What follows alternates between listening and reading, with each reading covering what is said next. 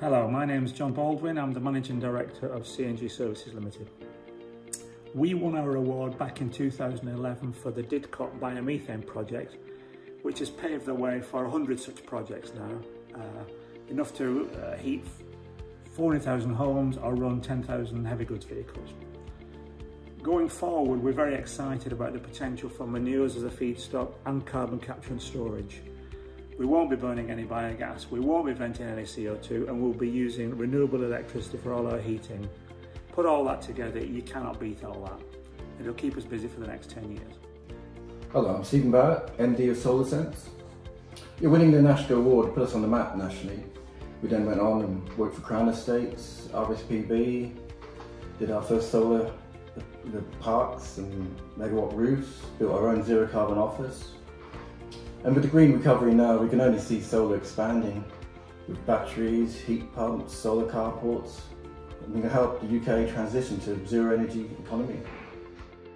This is one of our products. This is a new, what's called dye-synthesized thin film that works in low light conditions. And here we are in Cardiff, where it's not very sunny, it's cloudy, and we're producing solar power to charge that phone. It's charging it up just from this pack here. Just from this pack here. And today we began something that started about 3 months ago.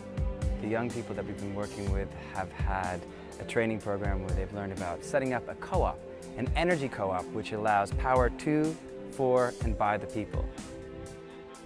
They learned about air quality, so they worked on air quality wall. They learned about growing, so they worked on developing the soil and building spaces to grow vegetables. They learned about solar panels, so they had the ability to then put the solar power into action and pump water that was collected from rainwater harvesting from the rooftops of this station.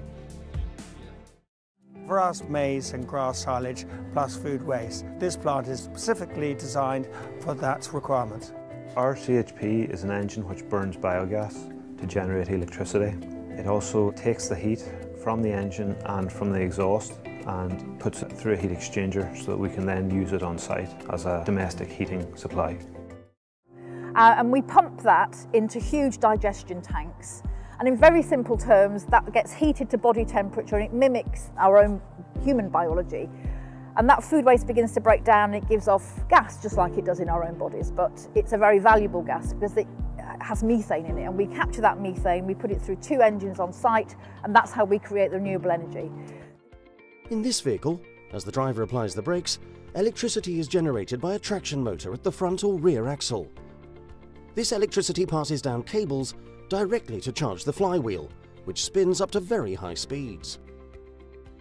When the driver then accelerates, the whole system works in reverse. The flywheel is slowed, which pushes the electricity back down the same cables, providing extra energy to the wheels.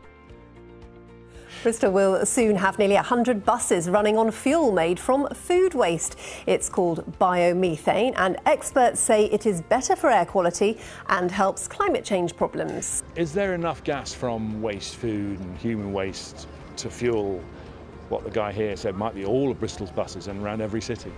Yes, definitely. There are different sources from food, from waste agricultural products, from landfill gas, and other countries have shown that they can generate a lot of useful gas in this way. There's nothing to hold us back, basically.